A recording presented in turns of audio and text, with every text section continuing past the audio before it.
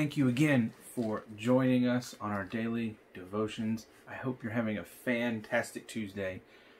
Today, we're still in the book of Malachi. We're in the second half of chapter 1. And today, before we jump right into it, I wanted to explain a little bit, or expand upon a little bit about what we talked about yesterday. Yesterday, I told you that the book was built around 7 different questions. And to go one step further, to go a little bit deeper into these questions, I just want to explain that they're split up into 2 different sections. The first 4 questions are questions from Israel in response to God exposing their corruption. And then the last 3 questions are responses from Israel about how God is going to confront their corruptions. Like, what is God going to do about it? And so that's what those questions come from.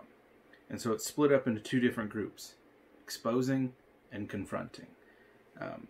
And so today, as we go through our scriptures, today the questions we're going to kind of go through is, how have we ever shown contempt for your name? And how have we defiled your sacrifices? These are 2 questions the Israelites are asking God as he's exposing their corruptions. And so at this point in time, I'm going to pass it over to our youth today and let them jump right in to our daily devotion. Hey everybody, it's Molly Foskey. I hope y'all are doing good and staying safe during this time. I know it's kind of crazy with different routine, whether it's with work or just at home. Things are a little different right now, and I know it's hard to kind of adjust, but I hope everyone's doing good. Pastor Adam has asked me to read a few verses from the book of Malachi. So today we will be in Malachi 1, 6 through 14. The Lord of heaven's armies says to the priest, "A son honors his father, and a servant respects his master. If I am your father and master, where the honor and respect I deserve? You have shown contempt for my name. But you ask, how have we ever shown contempt for your name? You have shown contempt by offering defiled sacrifices on my altar. Then you ask, how have we defiled the sacrifices? You defiled them by saying the altar of the Lord deserves no respect. When you give blind animals as sacrifices, isn't that wrong? And isn't it wrong to offer animals that are crippled and diseased? Try giving gifts like this to your governor and see how pleased he is, says the Lord of heaven's armies. Go ahead, beg God to be merciful to you. But when you bring that kind of offering, why would he show you any favor at all? Asks the Lord of heaven's armies. How I wish one of you would shut the temple doors so that these worthless sacrifices could not be offered. I am not pleased with you, says the Lord of heaven's armies, and I will not accept your offerings. But my name is honored by people of other nations from morning till night. All around the world they offer sweet incense and pure offerings in honor of my name. For my name is great among the nations, says the Lord of heaven's armies. But if you dishonor my name with your actions by bringing contemptible food, you are saying it's all right to defile the Lord's table. You say it's too hard to serve the Lord, and you turn up your noses at my commands, says the Lord of heaven's armies. Think of it. Animals that are stolen and crippled and sick are being presented as offerings. Should I accept from you such offerings as these, asks the Lord? Cursed is the cheat who promises to give a fine ram from his flock, but then sacrifices a defective one to the Lord. For I am a great king, says the Lord of heaven's armies, and my name is feared among the nations. So, what this verse kind of means to me is, first of all, Jesus sent his ultimate sacrifice for us so that we didn't have to suffer, so that we could be saved and experience his love. And I think sometimes as humans, a lot of times, I know for me personally, I can be selfish and say, okay, well, what am I going to get out of this? Or, just things like that. But I think as Christians, our heart should be, what can I do that'll bring glory to God? What is going to bring the ultimate glory? Because as Christians, that's what we're called to do, to bring glory to God's name and to make him known. So I think that we're just called to be set apart and to be different and to not give just a little bit.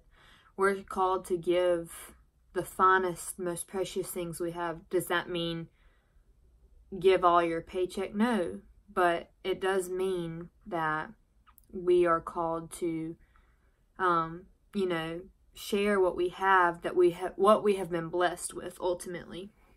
And I think that a lot of people sometimes just kind of brush it to the side and say, okay, well, when I have enough money, I'll give what I'm supposed to give in the offering, or I can't give 10% this week, so maybe next week I can double up. And then it just becomes this vicious cycle. But the Lord says that if you are giving, that He will bless your name.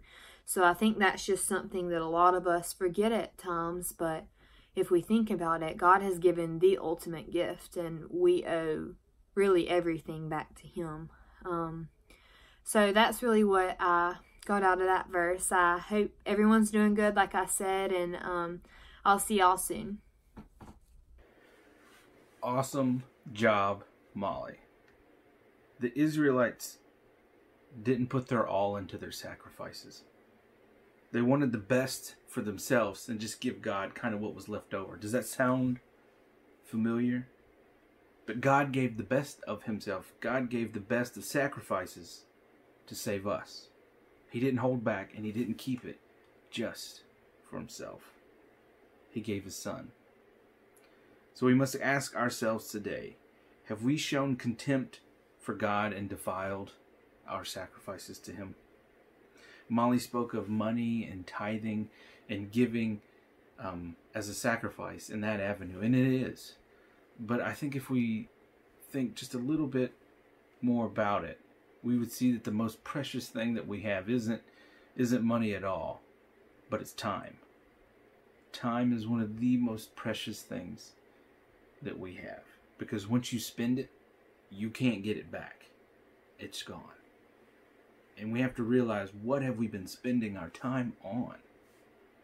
Has it been God or something else? So as we think about it in that sense, for far too long I think we've lived these fast-paced lives where we're just going from one thing to the next, and we're just flying through life. I think we've been living too fast. We haven't been giving God the proper amount of time. And so now, in a time where we're forced to hit pause, we're made to slow down, everyone, across the board.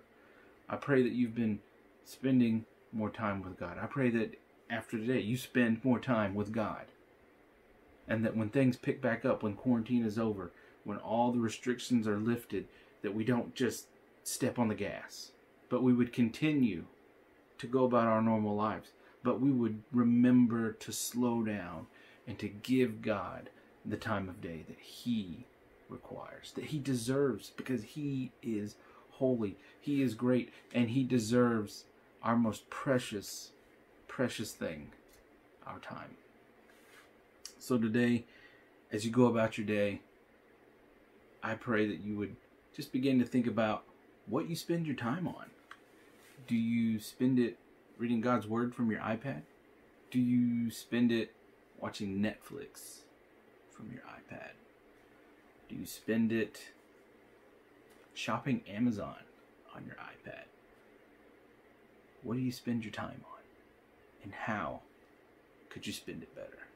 Let's pray. Father God, thank you for this day. Thank you for the book of Malachi and the lessons that it teaches us. I pray that as we read through it this week, as we read through it today, we would begin to examine ourselves and see what we spend our time on. And see how we can change and reorder things to spend more time with you. Spend more time doing your work. Spend more time building your kingdom. Father, that's our prayer today. It's in your name we pray. Amen. Amen. Have a fantastic Tuesday.